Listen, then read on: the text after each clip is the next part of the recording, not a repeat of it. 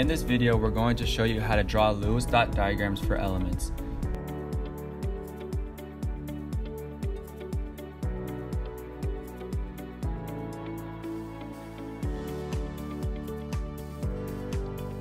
To do this, you will need a visual of the periodic table.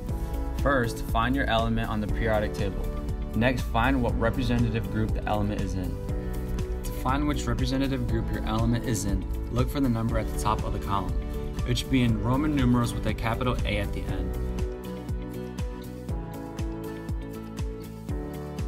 This number represents how many electrons are on the outermost energy level.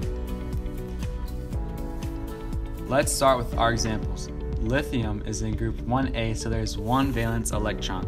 Put one dot at the cardinal point starting at the top. Beryllium is in group 2A, so put two dots, one at the top and one at the right.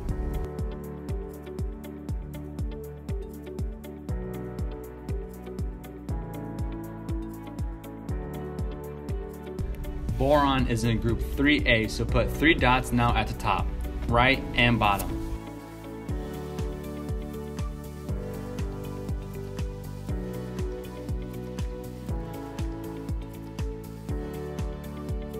Carbon is in group 4A, so now put four dots, one at each cardinal point.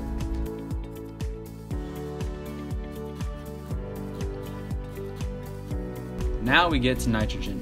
This time it's in group 5A, so put five dots this time, one at each cardinal point and another at the top.